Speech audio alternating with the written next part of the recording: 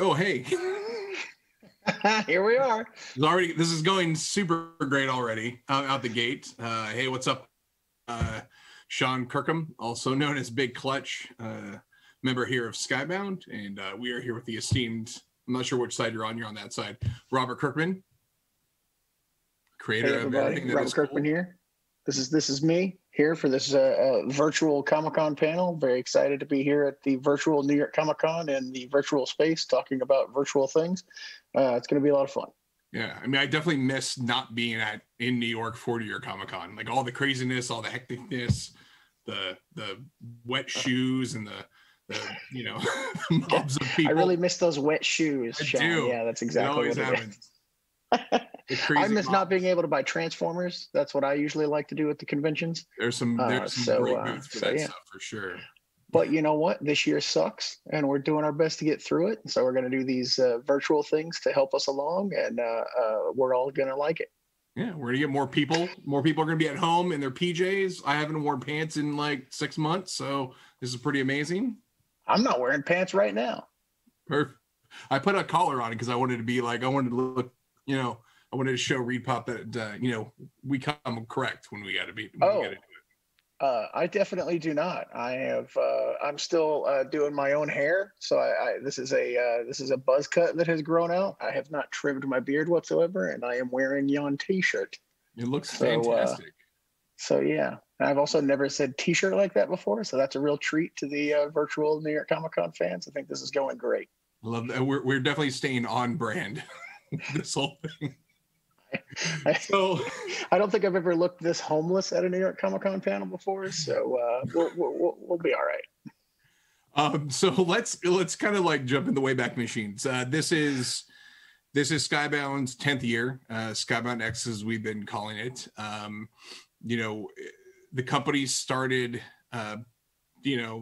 just really with the success of The Walking Dead and its soon to be meteoric rise to the collective unconscious of the entire universe. Yeah. We're going to be bringing back, you ended The Walking Dead over the summer, last summer. Now we're kind of bringing it back. Was that just last summer? It seems like it's been years. But it seems, well, I mean, 2020 is 17 years into itself. So, yeah. But, you're bringing The Walking Dead back with The Walking Dead Deluxe. Can you kind of tell us a little bit about that? I know that there's variants and a bunch of cool stuff. So what do you got? Yeah, no, I'm very excited about this. We've got The Walking Dead Deluxe. It'll be launching in October. I want to say the first Wednesday of October. I wish I had the actual date. I do not. I'm just going to say October, let's say 7th. It is the 7th, actually. Is it really the 7th? It's the 7th. Holy shit. Which, by the way, totally. Walking Dead issue 1 came out on October 8th of 2003. So you're, in the wheelhouse. We definitely did that on purpose. Very excited about that. But no, I mean, we're bringing The Walking Dead back as a single issue experience, which I'm very excited about. It's in full color for the first time. But this is going to be a monthly single issue experience that will not be collected in trades, which is very important.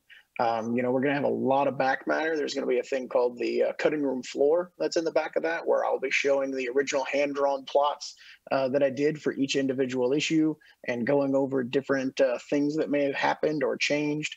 We've also got a lot of really awesome covers that are going to be on the series. Dave Finch is doing a cover for every issue. We've also got the original Tony Moore covers. He did up through issue 24. Charlie Adler takes over after that. So the original covers will be recolored by Dave McKeag, who is the colorist on the series. We've also got Julian Tino Tedesco doing a series of variant covers that will be commemorating memorable moments in the series. So, Rick's first ride into Atlanta, Rick encountering Bicycle Girl, all these big splashy moments that happen in the series will be under his talented brush. We've got Arthur Adams doing covers that feature new characters as they're introduced and spotlights characters as they appear for the first time. And for whatever reason, Arthur actually decided to make those covers connect, which is super insane. So it might be like a 50 cover connecting series of covers, which is, that I have to buy that original art, which is a real pain in my ass. So I was going to say, do you have enough wall space for that? No, I don't know. Yeah, I'll figure something out. We'll tile a floor with them or something. I'll put them under glass, and you can like walk on it. It'll be nice. But we'll figure something out. And then Charlie Adlard is coming back to do a series of connecting covers for the first 6 issues, since those are the 6 issues that he did not draw. So you'll get to see a lot of those big moments that happened in those first 6 issues, portrayed by series artist Charlie Adlard for the first time in some cases. And so that's going to be really awesome. But yeah, we got a really all kinds of cool stuff planned, and it's going to be a lot of fun, and it's going to be a long journey. We're doing 2 issues a month after October, so in November you'll get issues 2 and 3, and it'll continue from there. And I know it was recently announced that the Walking Dead show is ending with season 11. And we're all very upset about that. It's a real bummer to see that wrapping up, but it's something that we've been building to. So we're really excited internally, and we've got this Carol and Daryl show that was just announced, and there's all kinds of other things like Fear the Walking Dead and The Walking Dead World Beyond, and some things that haven't been announced that will be coming out. So The Walking Dead is not going anywhere anytime soon, no matter what Kirkham wants.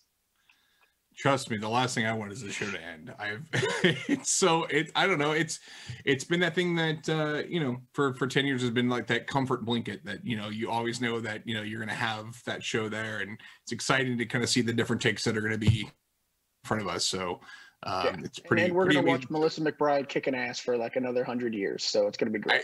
Is that one of the weird things? I think that how she's kind of taken Carol and took all the other characters that kind of influenced that and kind of really just made that into such a special character.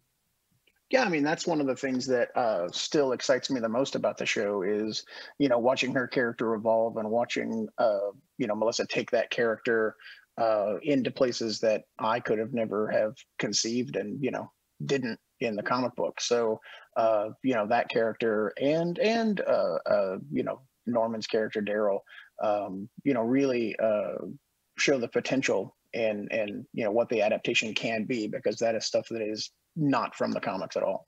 Yeah, it's so great. So speaking of comics, you've got started with The Walking Dead in the Skybound world. You had Invincible, all these other awesome ones, but the most recent, I think it's right by my shoulder, but Firepower. Oh. I think we just got issue 4 just came out recently, this past week or recently. So tell us more about what you got going on with that. Yeah, I think, that's me getting to work with Chris Somney, who is someone that I've always wanted to work with. He's an absolutely amazing talent that, is really, not disappointing at all. Like I've been anticipating working with this guy for years and being able to build this world with him and, go on this journey. It's been everything I could have imagined and more. So that's really cool. But, it's a story of this guy named Owen Johnson who, he he was adopted as a kid, and he wants to go off on this journey to find out who his birth parents were.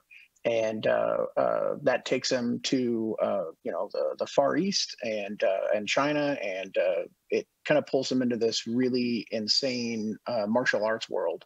And, now that the Prelude OGN is out and we're deep into, issue 4, I'm really excited about fans being able to see just how much this world encompasses, because in the OGN Prelude, we're, at the Temple of the Flaming Fist, and it's a very direct martial arts story that has a lot of intrigue and a lot of cool stuff that has a bit of a twist at the end. And following off on that twist into the series, you see that it's very much like, Owen and his family in St. Louis, and they're trying to live a normal life, and they're back in America, and the martial arts world is kind of creeping back into their lives. So, you see Owen and his wife getting attacked at a restaurant and crazy fights like through the streets of St. Louis. And, it's a world encompassing story that is only going to get bigger as we progress through the series, leading to some really big monumental things that are, going to be pretty awesome. So the things that Owen goes up against as the series progresses, I think, are going to be pretty startling and staggering. And I'm very excited to be getting to those issues. And Chris and I are working on issue 14 right now. Some of this stuff is already drawn. So I'm very excited to finally get to this stuff. Yeah, it's got to be so hard to like not be able to talk about that with the general public. Like, hey, this is the awesome stuff. Like, just trust me, it's going to come in the next year. You're going to see this amazing stuff. It's pretty great.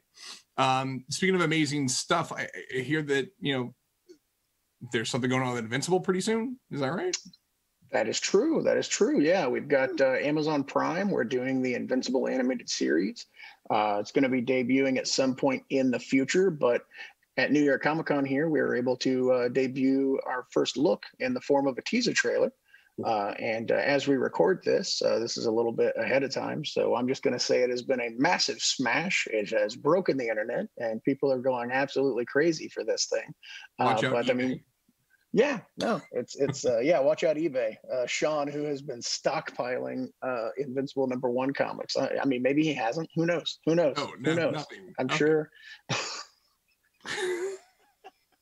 But yeah, we got some big stuff ahead. I mean, the cast on this show is absolutely amazing. We've got Stephen Yeun and all these other people.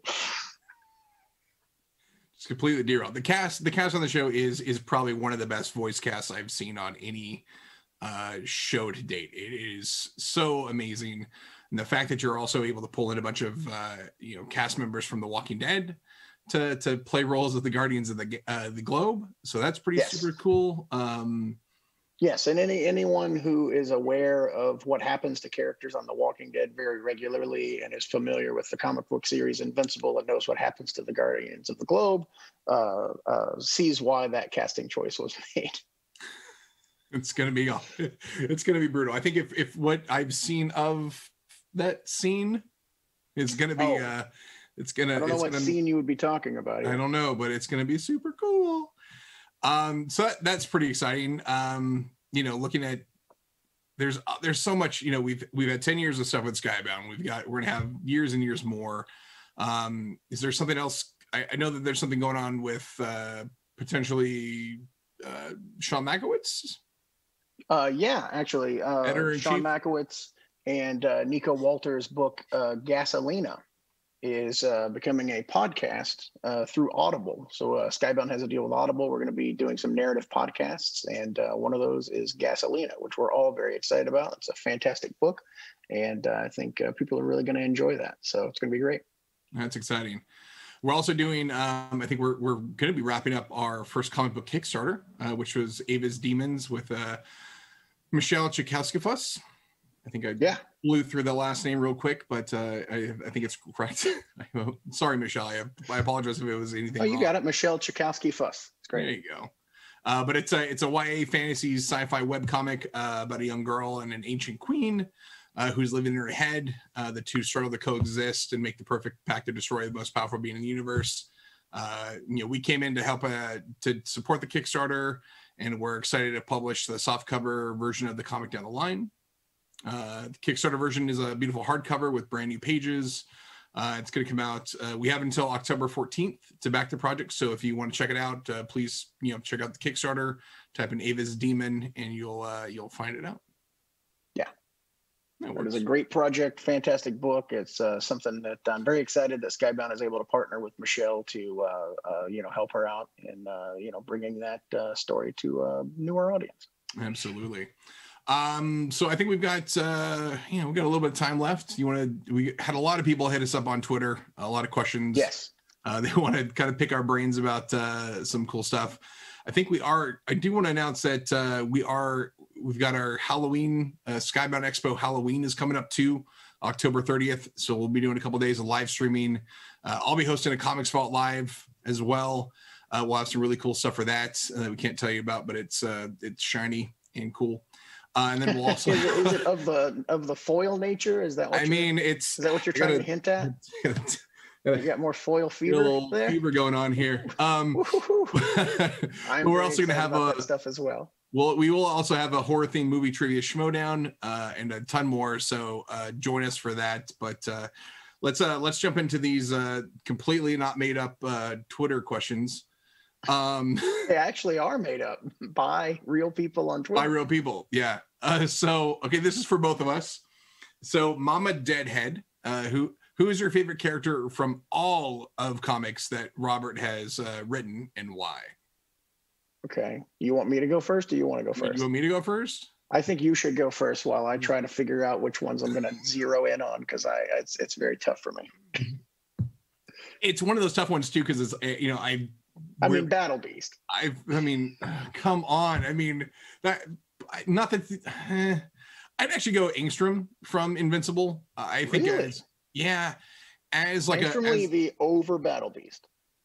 I mean, yes, as like as a Battle Beast is awesome. Like, yeah, I'm gonna smash skulls and kill things or whatever. But like, there's something about Angstrom and how like this villain has kind of like evolved and kind of in just unending quest to destroy Invincible. And even to the fact that like you look at the last issue of Invincible and you got that little teaser in the future and you're like, oh my gosh, I want this whole thing, this amazing arc of this character to kind of like come through and see it all. So yeah, absolutely love that character.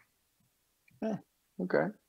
I'm having a lot of fun with Owen in Firepower, Owen Johnson. I think he's cool. But I think the side characters and the minor characters are some of the ones that I have the most fun with.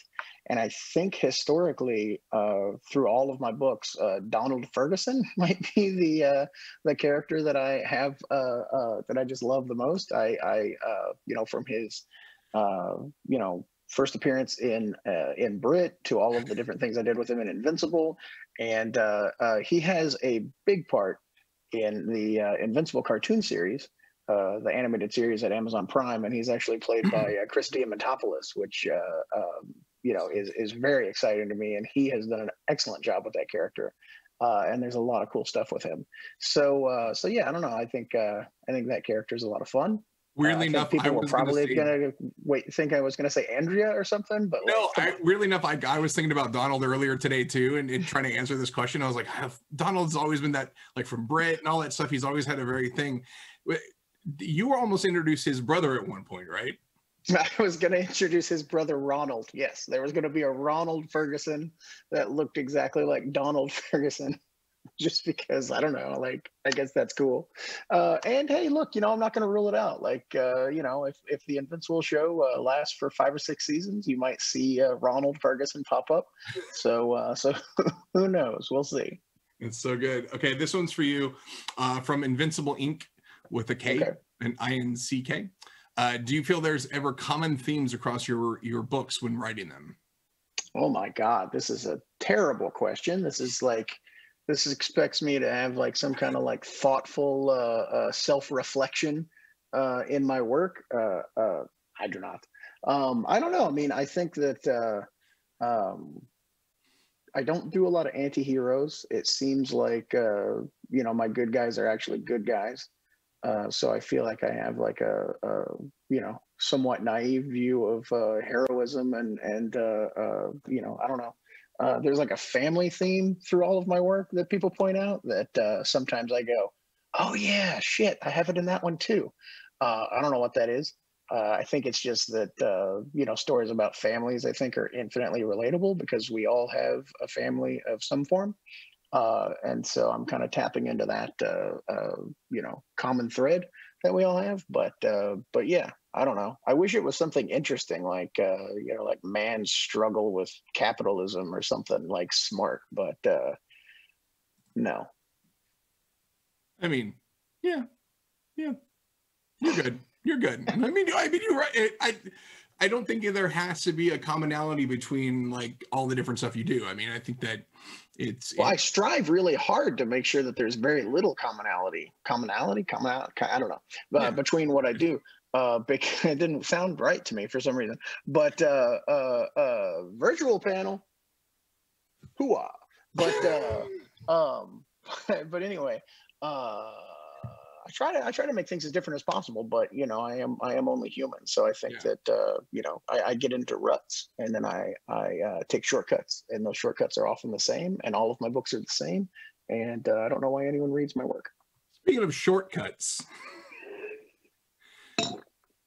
Can we talk about the car? The car? What car? Was it from Brit originally, and then you reused the car in? Oh. No, it was from there's a sure. Let's talk about that at the New York Comic Con panel. Let's have people look for that. This is what it is. There is a drawing of a car that first appeared in Battle Pope, that then appeared in Brit, and then appeared later on in a different issue of Brit. And it was the exact same drawing of the car, cut and pasted in. The second time it appeared, it was to save time. The third time it appeared was as a joke. I've always loved that. Yeah, and I'll give you a hint. It is an upside down car that is smashing into things. So that'll help you. Did it never show up in Invincible? No, it never made it. I don't think it ever made it into Invincible. But there was an Invincible thing that showed up in Oblivion Song. Yeah, wasn't it? You're talking about the Pentagon? Pentagon, yeah. Yeah. No, the Pentagon is the famous, Pentagon establishing shot in Invincible, the famous parking in the rear thing. And that was our, I tried to reuse establishing shots as often as possible in Invincible to save time and give the artist a break. So it would be like anytime you cut to Mark's house, it's the same drawing. Anytime you cut to the Pentagon, it's the same drawing. And so that became a famous thing in Invincible. And recently I had a character in Oblivion Song go to the Pentagon, and I was like, you know what? Screw it. I'm just going to have this be the exact same thing. This will be hilarious. And so, but instead of a wide panel at the top of the page establishing shot, it's a 2-page spread. Yeah. And Lorenzo De Felici, artist and co-creator on that series, did a spectacular job with that Pentagon. So good. All right, I think he just pasted it in. Oh, Lorenzo, come on. All right, so this is for both of us, but okay.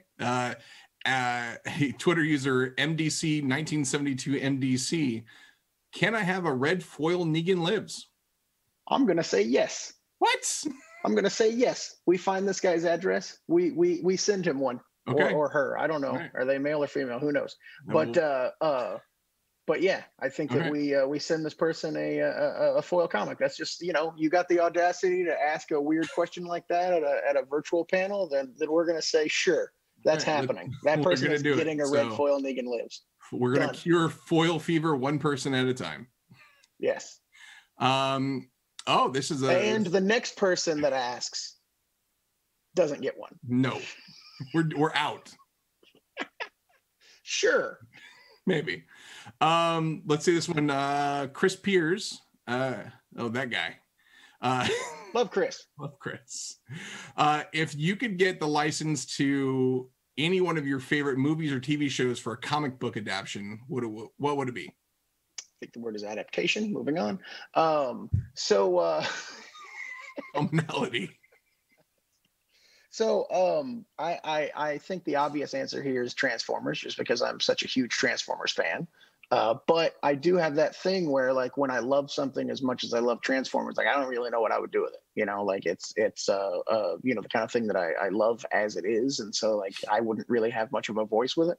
But I do really love the original Roger Corman classic, Death Race 2000, and I think that there is a tremendous amount of potential in that world that is untapped. And I think if I got my hands on Death Race 2000, I could do some cool shit. So yeah, get Frankenstein. Frankenstein's awesome. So yeah. It'd be so great. Mama Deadhead again. What do you think about the new series Stillwater? Came out just recently. I think that is actually Chip Zdarsky asking that question, correct? Could be. I see through your ruse, Chip. But yeah, no, I think Stillwater is an absolutely fantastic comic. It's introducing a cool new world, and I think that the story of it is great, and so far tremendously successful, I will say. So people seem to really like that book. I've been kind of taken aback by how well it's doing. So it's great to have another hit in the Skybound stable, and I hope to be reading Stillwater for years to come. Chip. Get it done, Chip. Let's see here. What about I think Oh gosh, there's so many questions here. I'm just scrolling through. Herschel Pick a Green good one. one. Huh? Yeah, pick a good one. Herschel Green 1. Herschel Green 1, you Twitter user. Okay. How did you come up with the character of Herschel? I don't know. It was real hard. Yeah, I mean, you know, that I don't know. Like Carl gets shot, and that leads to a farm, and there had to be a farmer at that farm, and I used the name Herschel. And then I don't know, like through writing scenes at this farm with this guy, I started to kind of hit on like who this guy is, and it happened fairly organically. So that's kind of the process, guys. But yeah, I mean, there wasn't any kind of real, you know,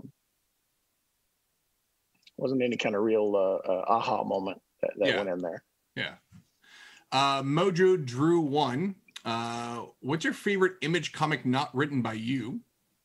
And then what is taking so long with an Extremity cartoon or movie? Two-part question. Well, I will say, you know, if you're going to do an Extremity cartoon or a movie, you're going to need to do it right. So you don't want to rush that. But you know, no forthcoming announcement on that. I don't want to seem like I'm hinting at that or anything. But it is something that, you know, efforts are being made. Let's just say that. I think that's where I'll leave it.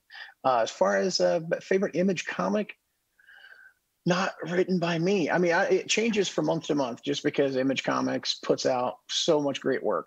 I will say that Ed Brubaker and Sean Phillips are absolutely firing on all cylinders. I think that the recent Pulp graphic novel that they released is absolutely spectacular.